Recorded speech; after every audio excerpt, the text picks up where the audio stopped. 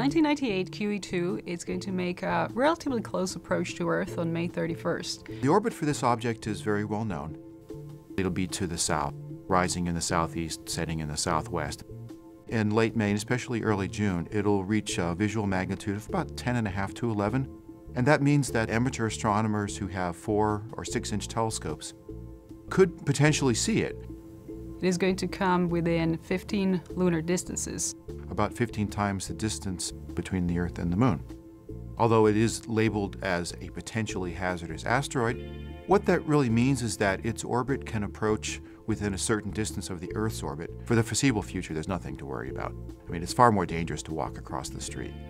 The asteroid is believed to be about 1.7 miles in diameter. That is about 9 QE2 cruise ships end to end.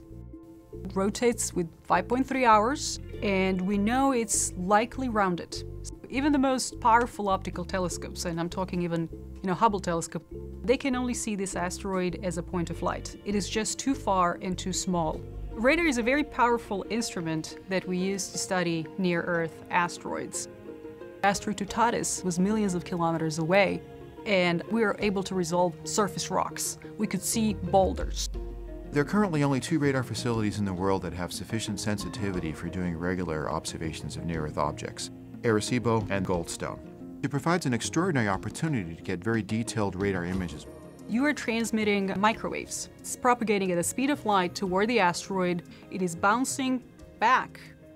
And this radar echo is containing surface features of the asteroid.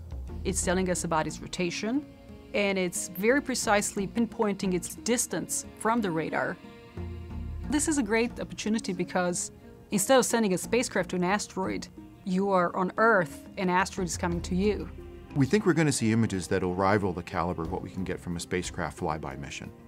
They really should be that detailed. And opportunities like that, they sometimes happen a few times a year, but this is the best one that we know of in 2013.